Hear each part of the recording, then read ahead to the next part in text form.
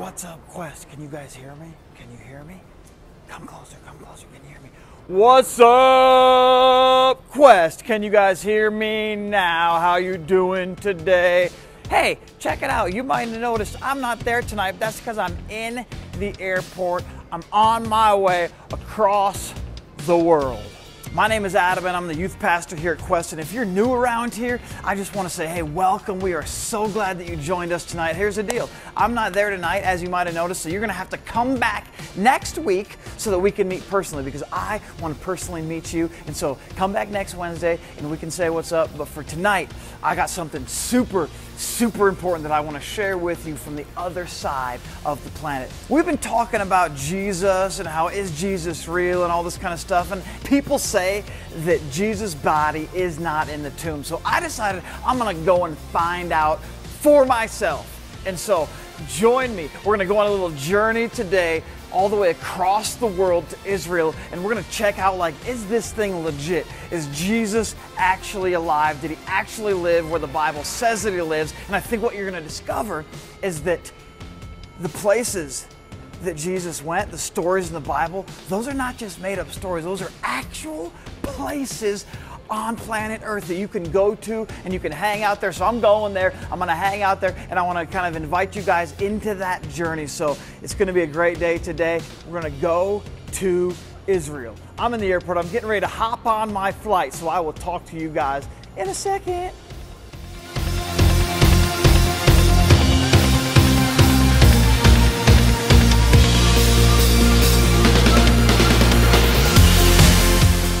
I had a little layover in Canada, so right now I'm switching airplanes, and then I'm going to hop on the plane that's going to bring me to walk where Jesus walked. But first, before we do that, there's something that I really want you to think about. So here's the question you got to think about. Is Jesus alive? How do we know? And why does it even matter?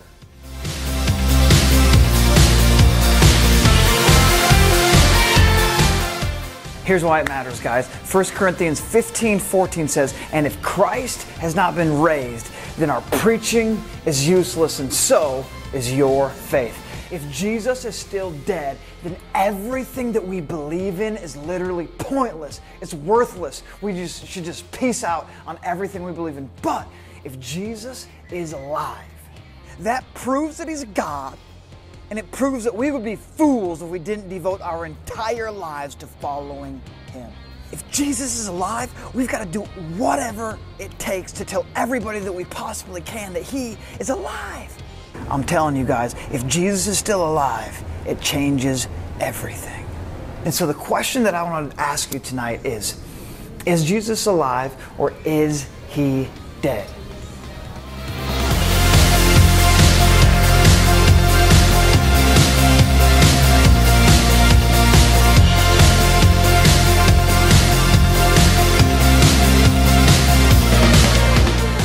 What's up, guys? I am pumped up right now because I just swam in the Mediterranean. If you don't know what that is, I think you can see it right behind me, but that is the exact same ocean where Paul got shipwrecked. That's Paul, the dude who wrote like a bunch of the parts of the Bible. I was in the same ocean as him, and I'm like, woo, this is awesome. Now, I know that we're not here to talk about Paul, we're talking about Jesus, but what you got to get, and what I want to say to you before we move on, is that I'm in Israel, and this is a real place, and the things that you read in the Bible, they're real places with real people. They're not just made up stories. And so you got to get this, that when you begin to have doubts or questions, you got to know that the things that we know about and that we read about from the Bible, they're actual historical real places. And right down the street is where Jesus grew up and lived his life, and I'm going to be there tomorrow, and I'm going to tell you guys all about it when I get home. But man, you got to know that the Bible that we read, it's a real deal. What we're talking about today is Jesus, and is Jesus alive? Well, here's the thing. If Jesus is alive, that means that he had to have risen from the dead, because we know that he was crucified. The debate becomes on, did he actually rise? And you got to know this, that I believe Jesus rose from the dead, but if you're going to be a follower of Jesus, the resurrection of Jesus Christ is the cornerstone. It's like the foundation of your faith. It's the foundation of everything that we believe, is the fact that Jesus Christ rose from the dead. And it happened just down the street from where I'm at, and that pumps me up. People make a lot of things the foundations of their faith. People make emotions, people make feelings, people make their parents' faith, but you got to make the resurrection of Jesus. That needs to be the cornerstone and the foundation of your faith if your faith is going to last. Because one day you're going to have doubts. You're going to have questions. You're going to get challenged. And when those challenges come, you got to know for sure if Jesus Christ rose from the dead or not. It's pretty clear that the tomb is empty. Nobody will argue the fact that the tomb is empty. It's pretty clear that Jesus appeared to many, many people. And so there's a couple options of either Jesus rose from the dead or something else happened. If he didn't rise from the dead, here's one of the possibilities. Maybe it's this thing called the swoon theory. And if you were here on Saturday night, this will be a review for you, but just stick with me on this for those who weren't here. The swoon theory says that Jesus never actually died. You guys, I believe this theory is crazy because crucifixion was intended to kill people. They tortured Jesus. They murdered Jesus. They pierced a spear through his side into his heart. You guys, they put a crown of thorns on his head. They gave him 40 whippings, bam, with the cat of nine tails, bam, bam, across his back. Jesus should have been dead like 5 times. And the swoon theory claims that he never actually died. The problem is, he would have had to move the 2,000-pound stone. He would have had to sneak past the professional Roman soldiers that were guarding the tomb, and he would have then had to convince his disciples, even though he would have been nearly dead, that he'd risen from the dead. It's just not a plausible theory. Another possibility would be the hallucination theory. Now, the hallucination theory states that all the people who claim they saw Jesus, that they were just having hallucinations. The problem with that is, number one, it doesn't explain how the tomb is empty, and number two, if you were to study hallucinations, you'd learn that hallucinations do not happen in large groups of people, and Jesus appeared to groups of lots of people at the same time. He also appeared to a bunch of different people in different times, and that doesn't make sense if you study hallucinations. Hallucinations are individual events. And so, hallucination theory, If you were here on Saturday night, we made some videos kind of answering this question of, is Jesus dead? Is Jesus alive? Check it out. There's many reasons why the hallucination theory doesn't fit. One is that usually when people hallucinate, it's not in a big group.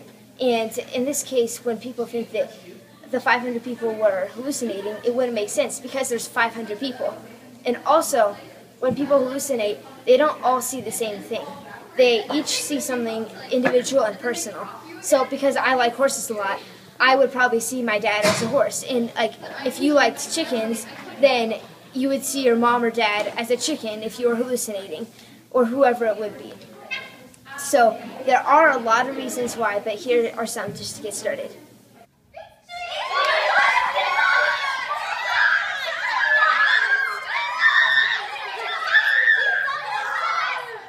This theory wouldn't make sense because they all saw Jesus in one big group and it was all the same person. They didn't see individual personal things. It was all Jesus in a really big group.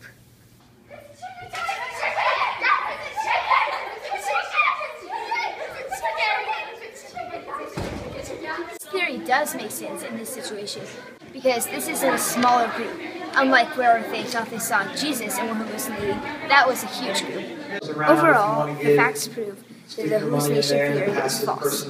The other main theory that people propose is this thing called the conspiracy theory. And that theory states that all of the disciples just made up the fact that Jesus rose from the dead. All the hundreds of people that appeared to him, all of them were just lying. The conspiracy theory claims that all of the disciples, they all just made up this lie. And then the problem with that is that, number one, is that people don't die for lies. And all of Jesus' disciples, 11 out of the 12 of them, they were tortured and murdered, claiming that Jesus had risen from the dead. And the thing is that if Jesus hadn't risen, if they hadn't actually seen him alive, they wouldn't have died for a lie. Because if this thing was a lie, they knew it was a lie. And all of them were willing to give their lives for the fact that they say that Jesus rose from the dead. That's strong evidence, you guys. People do not die for things they know are lies. The conspiracy theory is bunk. Don't believe it.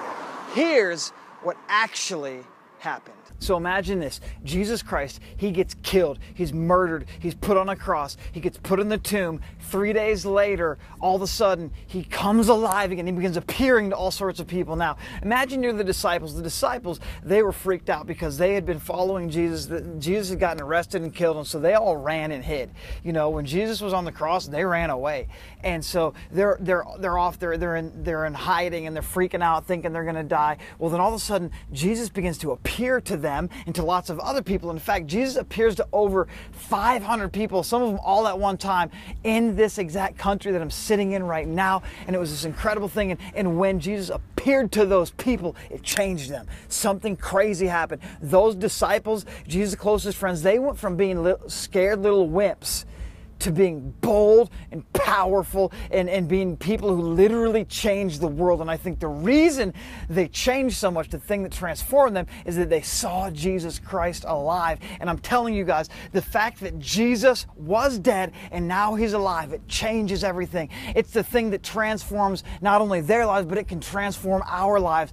That fact has transformed my life. The fact that Jesus is alive means that me and you, we can be alive. In Ephesians chapter 2, it talks about how we were dead because of our sins. You and I, we sinned. That sin separated us from God. It made us dead spiritually. What that means is that apart from having our sin taken care of, we're separated from God. We're kind of like zombies. It's like we're alive and walking around, but on the inside, there's nothing going on. There's something totally missing on the inside. And when Jesus, because he went from dead to alive, he can bring us from dead to alive on the inside. And when that happens, boom, we come alive in Christ. Ephesians chapter 2, verse 4 and 5 talks about how we've been made alive in Christ. And when we become made alive in Christ, whoa, man, everything changes in our lives. And if you've never experienced that, I'm telling you, that is the reason that you're alive, is to become fully alive. You'll never experience full life apart from Christ, because what Christ does is he comes into your life, he forgives your sins, and when those sins are forgiven, it's like you experience life for real. Your spirit comes alive. You go from being like a walking dead person, like a zombie, to being a fully functioning human whose spirit is alive. And I'm telling you, people are dead inside, and so they try to find life in other things. People try to find life in things like sports. People try to find life in things like popularity, and things like friendships, and things like money, and things like fashion, and things like fun, and things like sex and drugs and alcohol and all those different kind of things. People try to find life in those things, but what they find is those things only give life, like a glimpse of life, a small taste of life, and then they boom, those things fade and they leave you empty. But when you find Christ and you put your faith in him, in his death and his resurrection, ask him to forgive your sins, what happens is you begin to experience life to the full, where you come alive on the inside, where you're really alive. And that's what I want for you, and that's what Jesus wants for you. We can be made alive because Jesus is alive. He has defeated death. Listen to me, guys. Jesus did not come to make bad people good. Jesus came to make dead people alive. And because of sin, me and you were dead until we put our faith in Christ. He didn't come to make bad people good. Jesus came to make dead people alive. And that includes you, and that includes all of your friends in your schools. And so, if you have any friends you think they're spiritually dead inside because they don't know Christ, man, they need you to bring them the good news of the message of the hope of Jesus, that he wants to bring them from death to life. Guys, check this out. I am at the Sea of Galilee, right there. You see that is the lake where Jesus walked on water. And imagine you're God. Imagine you create the whole universe, and then you decide there's going to be a certain spot where you have your son do his life and do his ministry. Well, this is the exact spot that God picked to put Jesus on the planet. Like, of all the places on the planet, he picked this one. There's something special about this place right here, you guys, and about this lake and the region around it. And man, I'm right here. I'm on the Sea of Galilee. This is where Jesus walked on water, and I am pumped to be here right now. Listen, you guys, this is not just a made-up Bible story. This is the actual place, and it actually happened. And I'm telling you guys, the God who made water has the ability to walk on that water. And the God who created life has the ability to take a dead life and raise it up again. And that's what he did with Jesus, because Jesus was dead, but now he's alive, and I'm here experiencing it, and I'm telling you guys, this is true and this is real. Because Jesus is alive, we can be made alive. I know thousands of people who, when they put their trust in Jesus, it transformed their lives and made them alive on the inside. But every single person that I know who has denied Christ and refused to put their faith in the resurrection of Jesus, those people are living empty, hopeless lives. So my question for you tonight is, are you experiencing life fully alive? Is your heart fully alive, or is there something missing inside your soul? If there's something missing, if you're not fully alive, Jesus offers that to you. It's available to you. All you got to do is ask him. You got to surrender your life to him. You got to put your faith in him. You got to trust him and ask his resurrection power to come into your life and take control. When you do that, boom, you're going to come alive.